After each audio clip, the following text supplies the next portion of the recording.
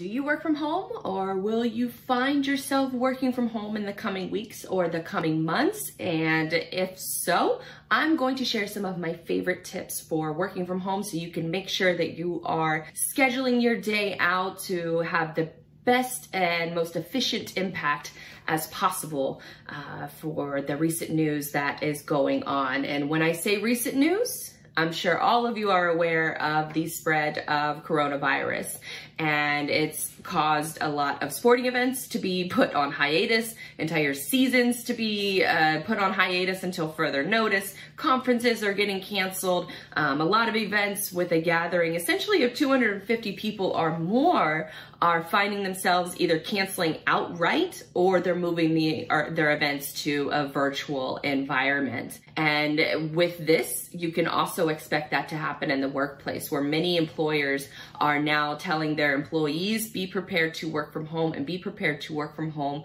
for a while. And now for a lot of people, you may not have ever worked from home. But for someone like myself, I have actually worked from home for 3 years now. And I know that from, sort of personal experience, I love it. But I know that other people find it a little bit challenging to make that adjustment from a normal work environment in order to work remotely or to work out of their house, maybe a coffee shop. But I'm here to share my tips on how to be the most successful version of yourself while working from home. Now, maybe this is your first time catching one of my videos, and if so, my name is Blythe Brumleve. I own a digital marketing agency called digitaldispatch.io, where I mainly help trucking and logistics companies with ROI-driven websites. I also have an entrepreneur-focused blog at bonjourwithblythe.com, where I share, sort of the wins and losses of being an entrepreneur in today's world. And basically all that to say that I'm pretty well versed in working from home and creating a lifestyle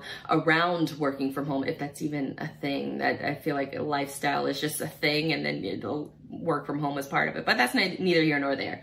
But as evident with the random hammering that you may hear throughout this video, whenever you work from home, distractions can pop up everywhere. And so I'm going to share with you some of my favorite tips on a successful work from home lifestyle.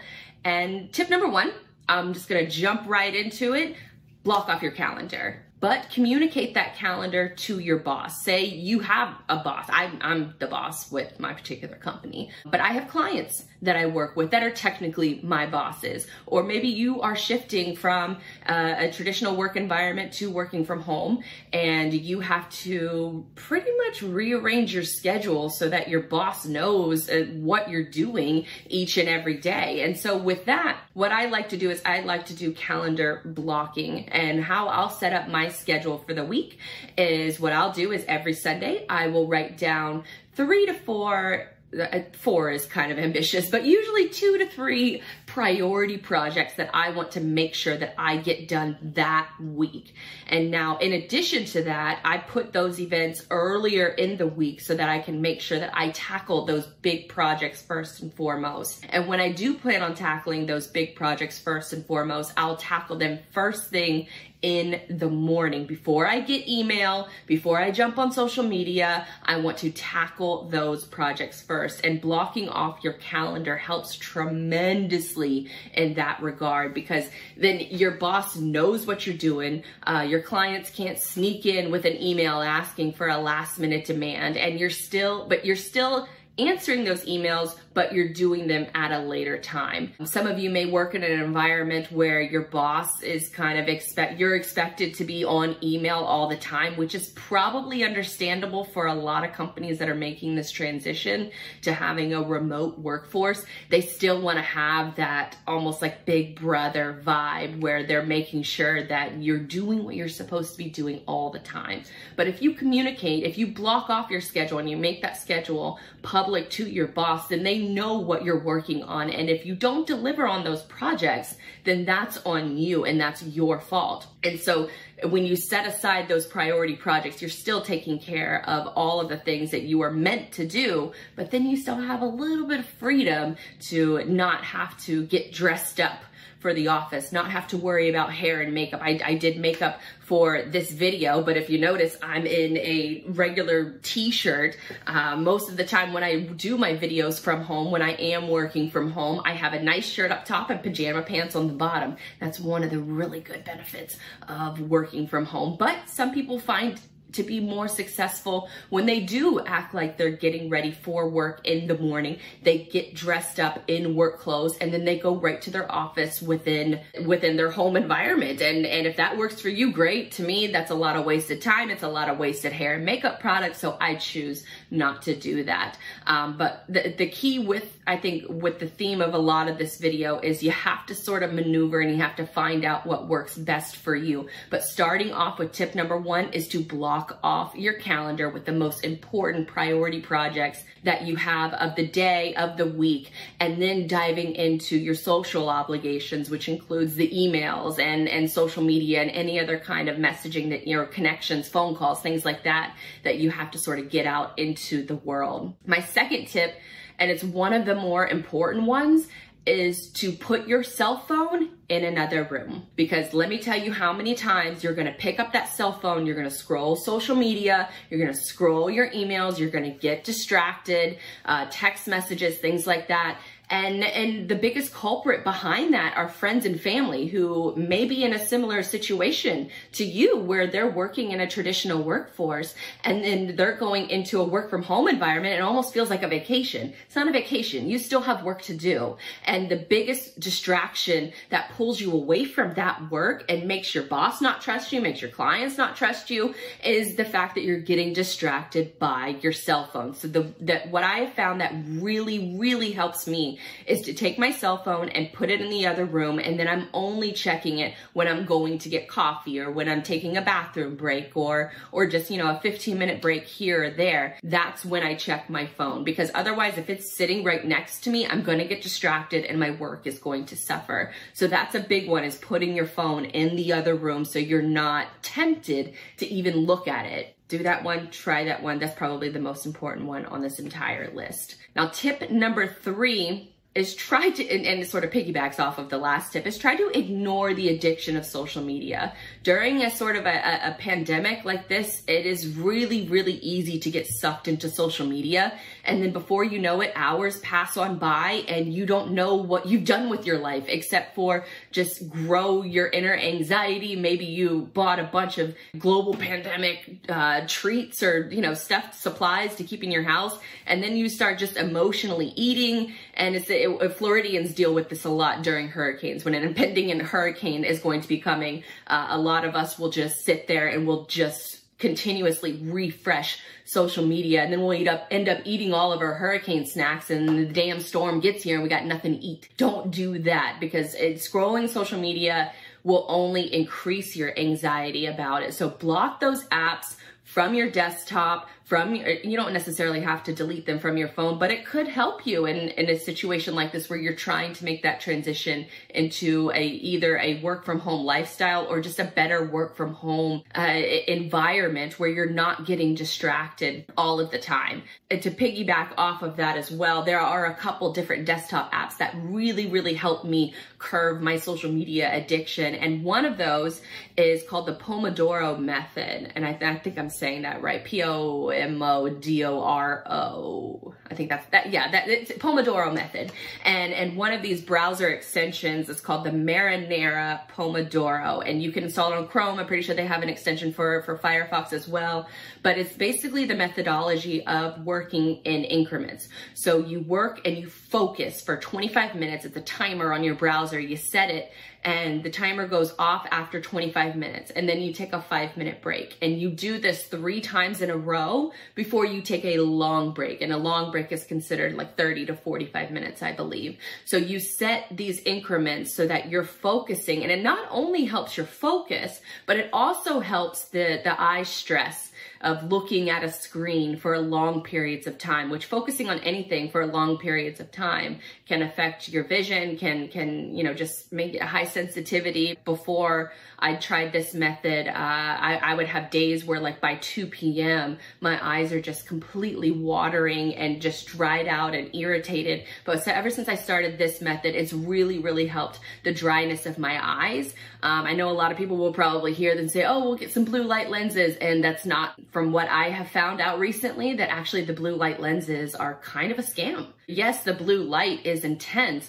but eye doctors, you know, people who aren't trying to sell you blue light lens glasses, all of the research says to the contrary, that simply concentrating, looking at something for more than 20 minutes causes eye strain. So the blue light filter really doesn't do anything. It doesn't help that. You're still looking at something for more than 20 minutes. It's going to affect your eyes. So taking a step back, taking a walk around your house, maybe a walk around the neighborhood, that's probably a little bit more than what your boss may allow. That's more than your 5-minute break of the Pomodoro method, but that should help. And it's called the Marinara Pomodoro. And there's lots of other different apps out there, but I just really like that one because it's very simple to use. And when the 25 minutes is up, a screen pops up. No matter what you're working on, a screen pops up and it tells you now it's time to take a break. And then you X out of it and you can start your little break, and then you can come back to that screen and start your next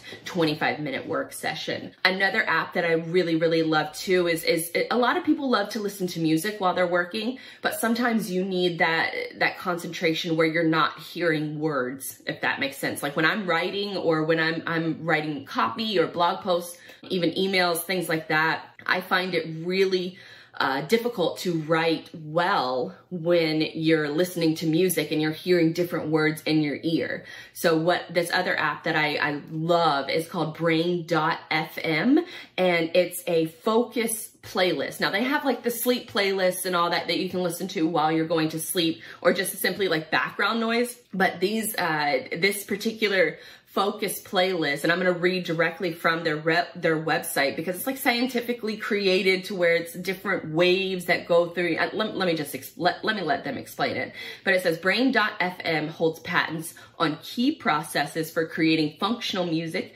including technology to elicit strong neural phase locking, allowing populations of neurons to engage in various kinds of coordinated activities, and technology to remove distraction in sound. This makes our music unique, purpose-built to steer you in a desired mental state.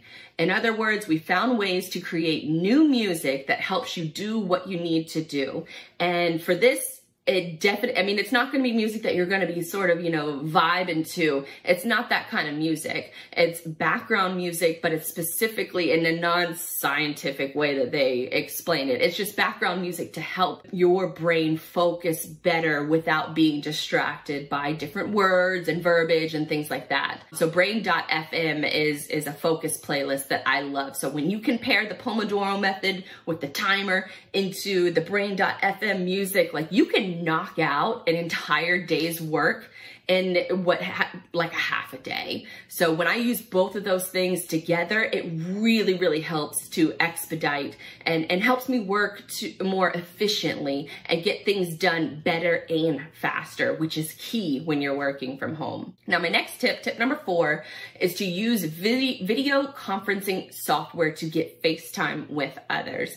Now, when you're working from home, one of the bigger shocks initially is that you kind of miss that water cooler talk. You kind of miss people showing up to your desk and you know, asking how your day is, or you know, how your boyfriend's doing, or you know, what do you want to eat for lunch, things like that. You kind of miss that.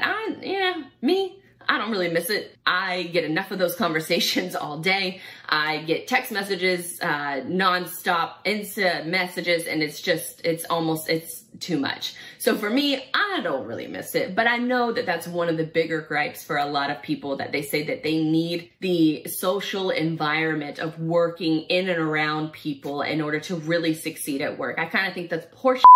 But at the same time, you know, different strokes for different folks. So if you find yourself in one of those environments where you need to have a face-to-face meeting with someone, Zoom is going to be your best friend while working from home. And one of the better tips about Zoom is that they have one of those fantastic face filters to where if you are working from home and you don't want to do your makeup, you still want to look presentable. Maybe you haven't even had your coffee yet and your boss is trying to have, a 7:30 a.m. meeting. Well, get on Zoom and get that little filter, and then you won't look like as much of a hot mess as you feel like you look. So Zoom is a great one for video conferencing. Also, a side tip for those of you who are into podcasting and video interviews, Zoom is also really, really good for that as well. An alternative to Zoom is free, by the way.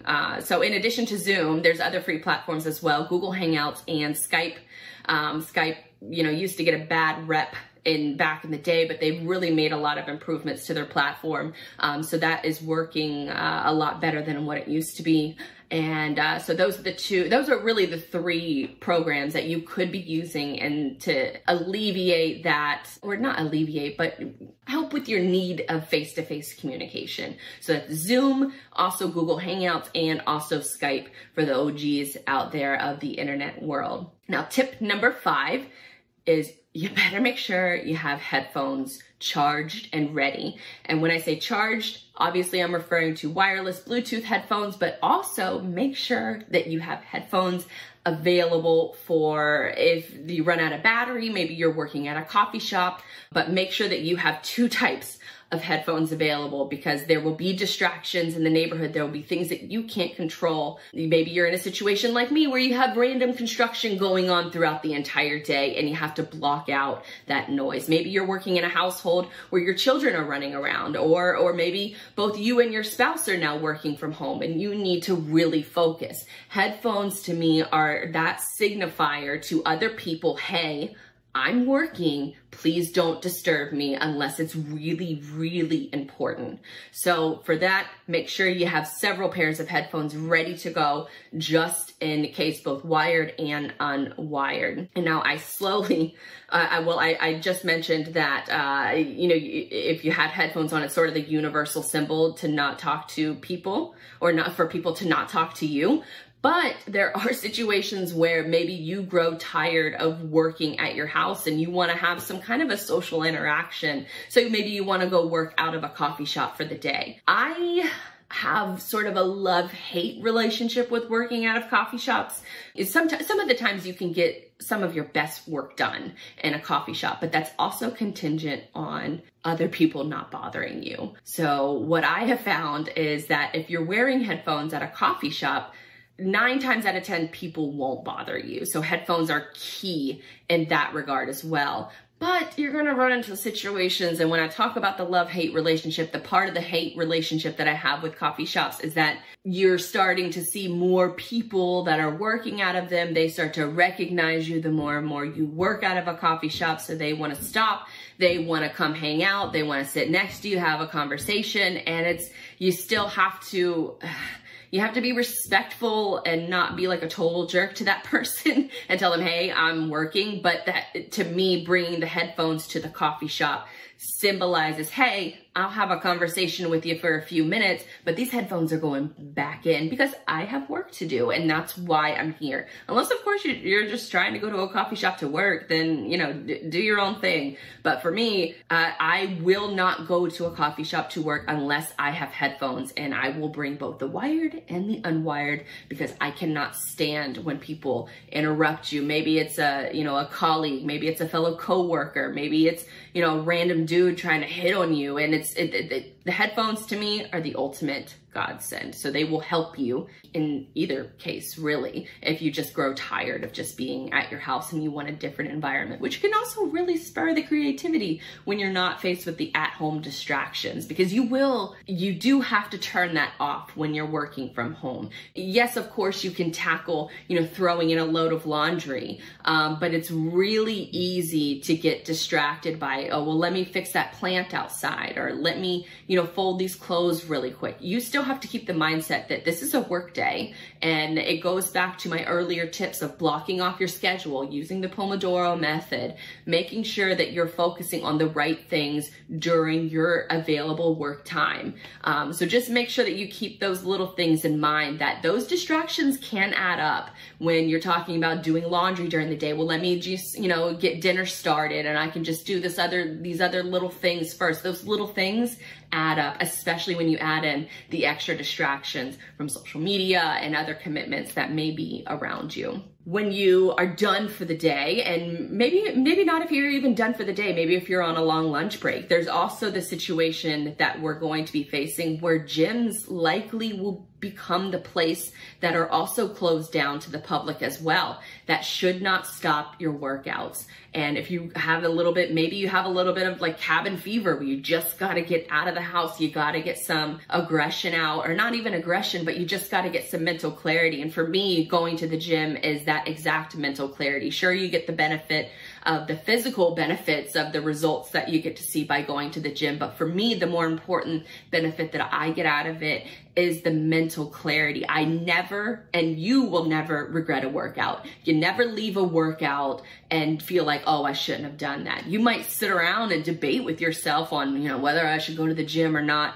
And you still have to keep that as a priority. Now, even if you're not allowed to go to the gym, maybe your local gym is closed down during this coronavirus crisis, which it probably will be. The gym is one of the places that you have to disinfect a lot of things before and after really every workout or every set that you do on different machines.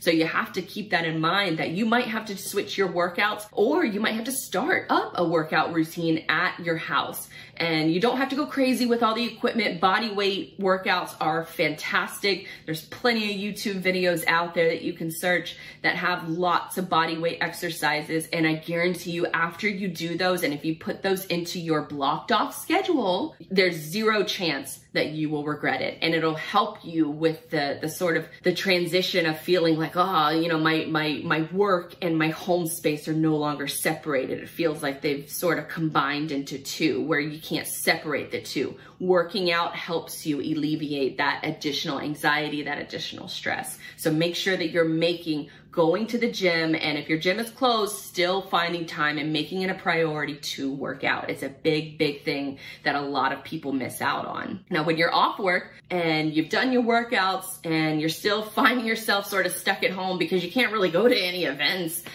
this is also going to be the perfect time for a lot of you to catch up on that book that you've been meaning to read, maybe a video game that you've been wanting to play, or an arts and crafts project that you've wanted to tackle but haven't seemed to find the time.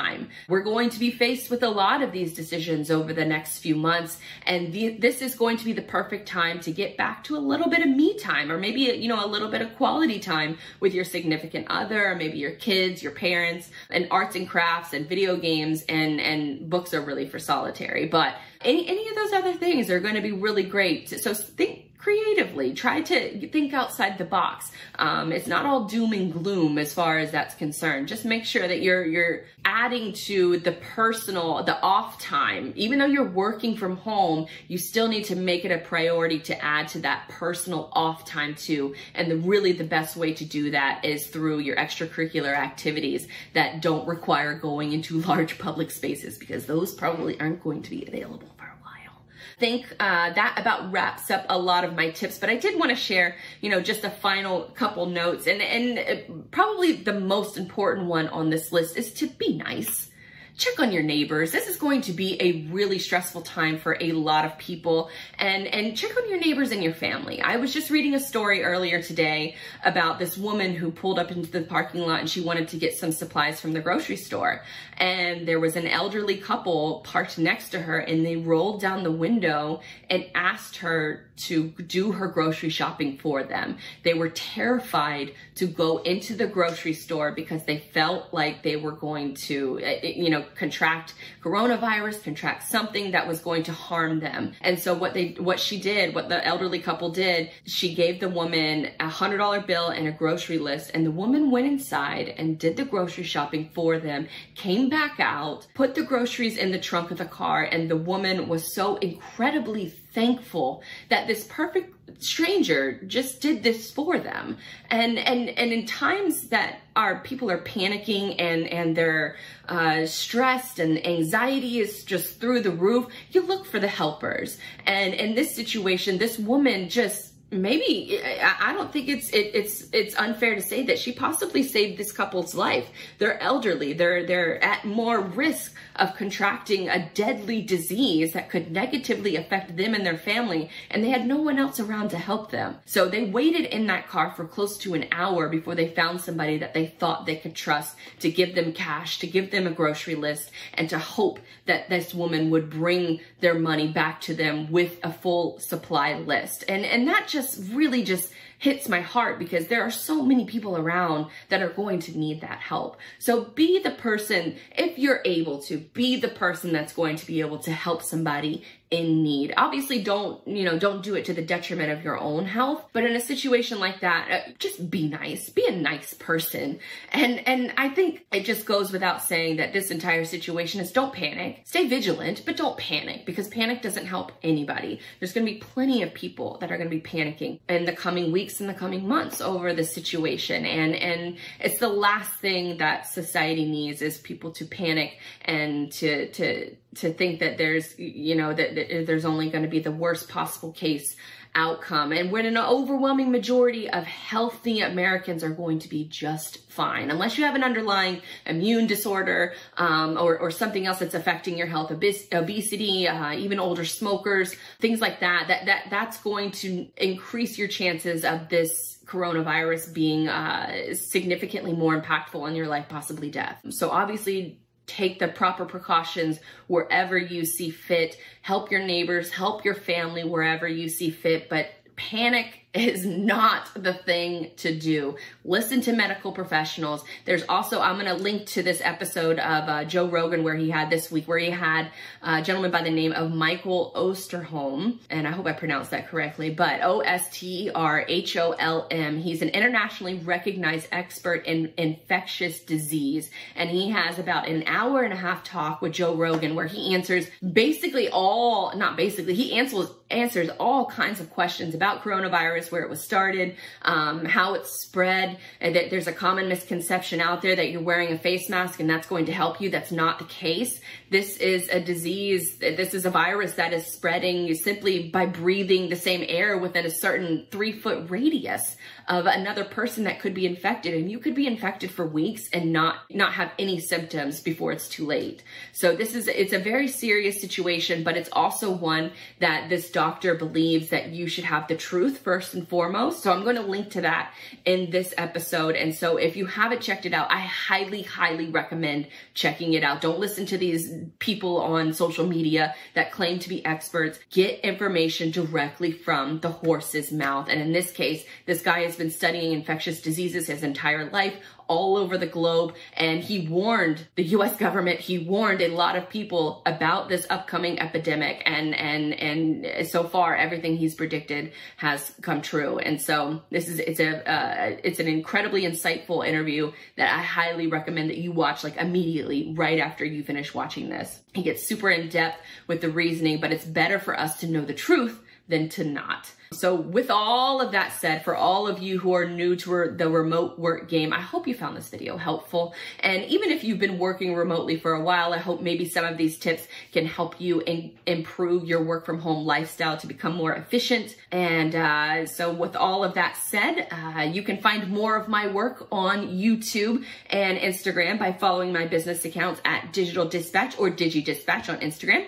And you can also follow my personal accounts. BonjourWithBlythe.com has all of the links, to TikTok, to Instagram, to all of those different things. But BonjourWithBlythe.com is mainly my personal blog. So until next time, stay safe, stay vigilant, and most importantly, do not panic. We don't need more panic in the world. We need more calm, resourceful, just education that is spread to the public. But in all cases, you should be the helper in this. So stay safe out there, my friends, and until next time, be healthy.